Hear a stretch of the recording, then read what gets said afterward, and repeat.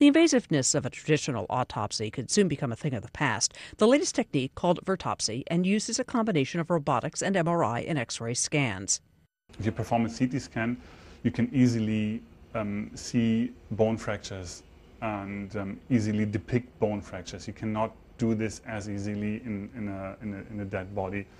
This is, if you perform an autopsy, you have to really free every single bone fragment, and then you have a puzzle that you have to sort of put together. To complete a autopsy, a robot photographs the body and places markers on it to help match up surface and internal imaging scans. The result is a 3D image of a body that researchers say is not only extremely accurate, but also allows for analysis at a later date. The problem is if he does not find something, if he overlooks something, the body is cremated and the evidence is gone.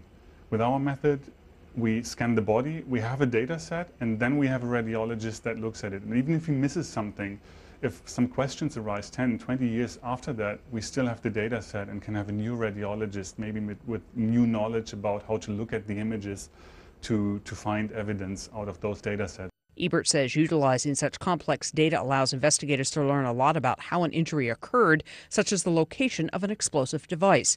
Data from the technique has also been used in court to help determine types of weapons used in assaults. Diane Kepley, The Associated Press. This is much more accurate than an autopsy where maybe an organ is sliced into centimeter pieces or